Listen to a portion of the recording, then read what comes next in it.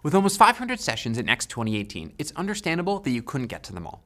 So if you didn't see Shield Your Cloud with Verifiable Advanced Platform Security, then stay tuned because here's the rewind.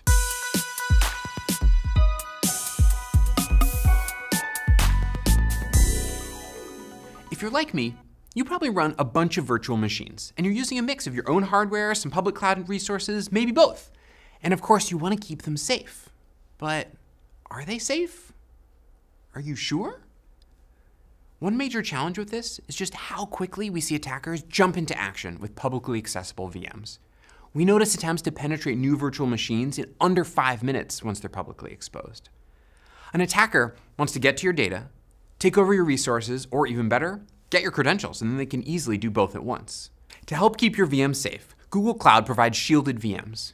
This new option can protect your resources and give you assurances that your virtual machines only run in a safe, secure, and expected state. How does that work? A shielded VM extends the defense in depth model to the very lowest level, establishing a root of trust with the bootloader and the firmware.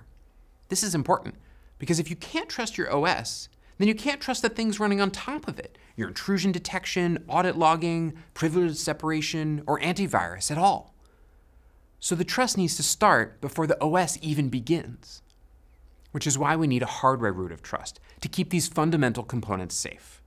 Enter Titan, a chip designed by Google to secure the boot process. Each Titan chip, as it gets made, has a machine identity key burned into it and can further attest that it has the correct firmware running on itself and its host machine.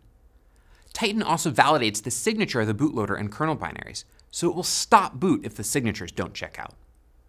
This lets shielded VMs assure integrity from the very first instruction executed. We go beyond secure boot and give you measured boot, providing insight and control into the entire boot sequence, from firmware to bootloader to kernel binaries.